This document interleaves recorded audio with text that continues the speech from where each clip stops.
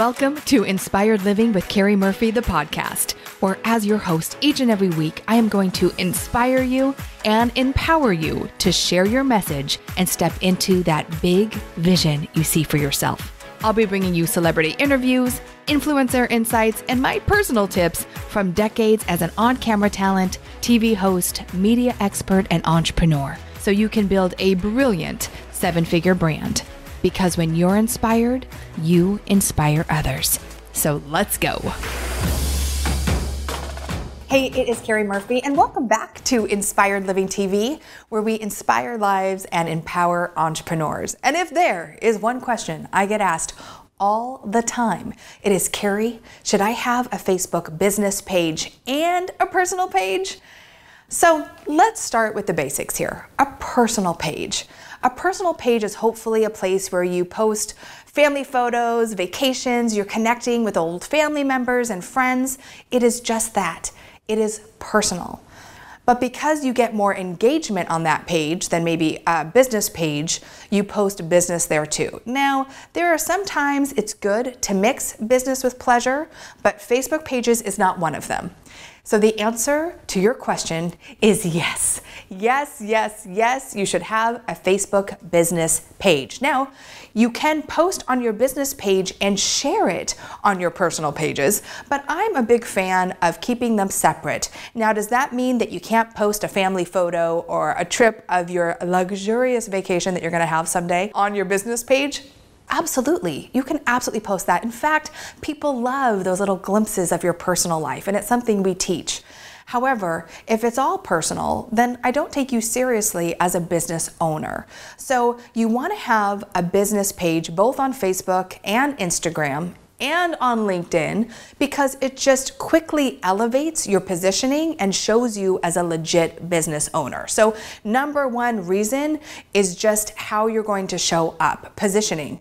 You want to show up as an authority, as a legit business, and so you need to have a business page. Now, I know Facebook wants you to pay to play, and that's not a bad thing. In fact, when do you really get free advertising, right? We have these amazing platforms at our fingertips, but you have to use them.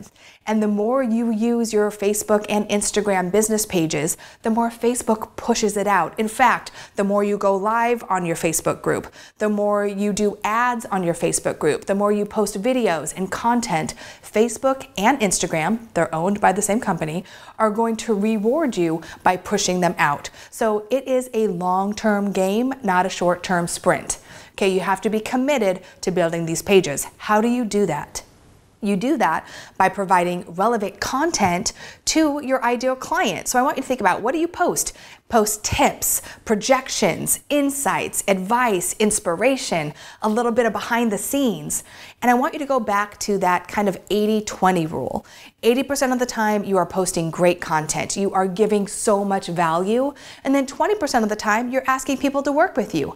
You can't do that on a personal page. All right, so again, positioning is key on all your social pages. So go right now and get your business handle on every social media platform you can. TikTok, Instagram, Facebook, Pinterest, LinkedIn, go get it, right? Because you're going to want to build that real estate for your business. Now, another huge advantage to having a business page is the insights that you can gather through the tools that Facebook, Instagram, and the other platforms give you. It is incredible to actually be able to target your ideal client down to where they live, the zip code, what they do they like yoga, do they follow someone else? And you can't do that on your personal page. I am a huge fan of Facebook and Instagram ads if you know how to run them.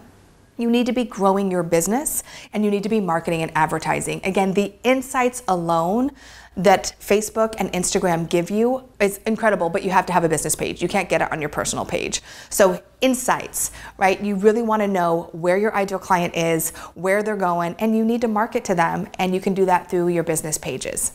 And lastly, when it comes to your business, right? I want you to think of these platforms as your media channels, as a way for you to connect and convert your ideal client online. So again, you can post on your business page and share it on your personal pages, but if you really want to be seen as that speaker, podcast guest, podcast host, you have to show up as if, and you do that through your business pages, being consistent, right? Building up that emotional connection, showing up as a credible authority, and then converting people to your list and to raving fans and buyers. So again, my answer to your question is yes. So if you haven't already, go get your business pages all set up today. And if you have questions, post them below, and my team and I would be happy to answer them for you. Thank you so much for joining me today.